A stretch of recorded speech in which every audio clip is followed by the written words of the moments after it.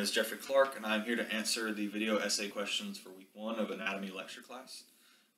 So the first question is talking about stand in anatomical position and explain the reason for it. So anatomical position, you're going to keep your feet facing forward. Your palms are going to be up, or not up, but they'll be facing this way as the camera, and you're going to put them at your side, and your head will be facing forward like this.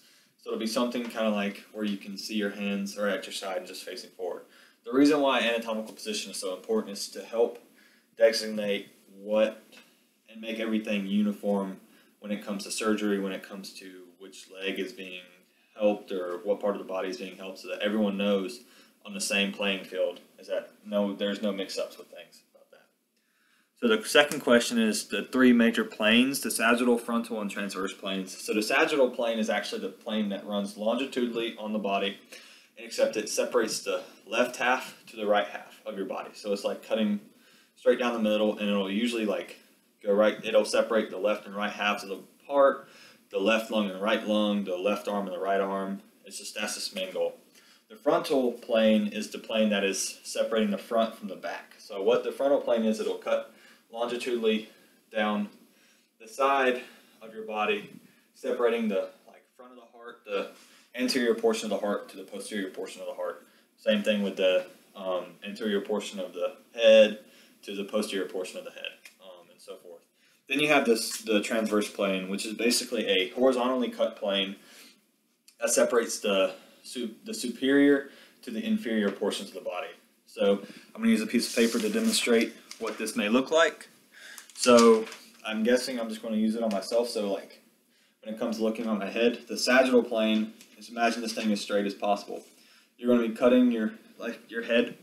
It would be separating the left from the right, kind of like that.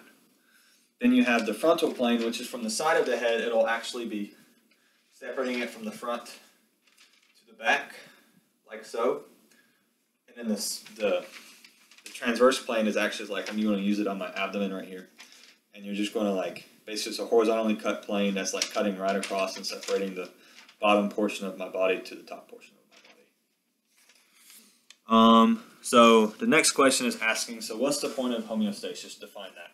So homeostasis is the balancing act in our body to help keep our body stable with so many different things. It's to prevent us from being too overheated, to be too freezing. It's keeping us in the balance of things. So imagine a scale. Our body's constantly weighing 2 different things and making sure that we're even on the same field. So a couple of these organ systems that I want to explain is first, so I want to think about the urinary system. So the urinary system is there to help excrete waste and level out our pH to be more stabilized at 7 instead of being too acidic or too basic.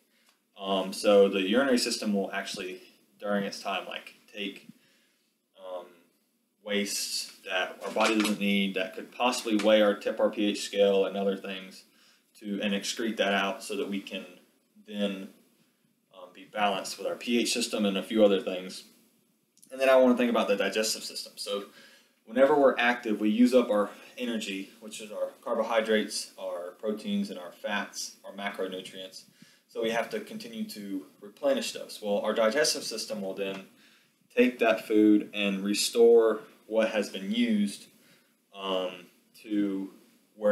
from where it was used from. So if our legs are heavy in use one day, we need to restore food of carbohydrates and all that stuff, our body's going to take that and use that to restore our energy so that we're not just can't move or anything like that. However, it can be overdone. Homeostasis is not perfect, but we can always have